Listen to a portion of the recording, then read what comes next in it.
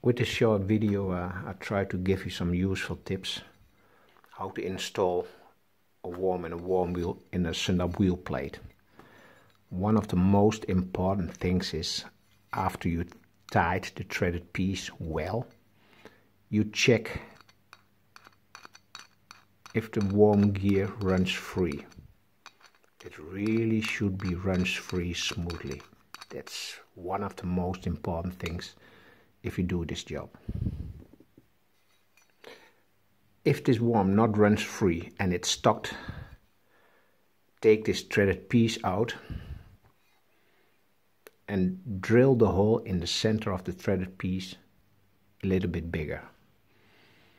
You can go to 4.2, 4.3, something like that. Originally the hole in the center is 4 mm, but sometimes after you install it, it bends a little bit, and then the worm is stuck. So you can solve this with drilling the hole in the threaded piece a little bit bigger. After you're sure the worm runs free, then you have to glue the felt ring in this corner. Put glue over it, put it nicely in the corner till it's flat, and wait till it's dry.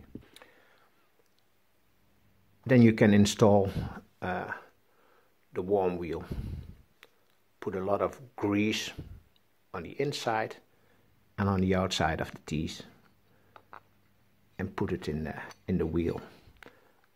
The last thing what you have to do is install the C-clip and test it again. It runs free. That's all.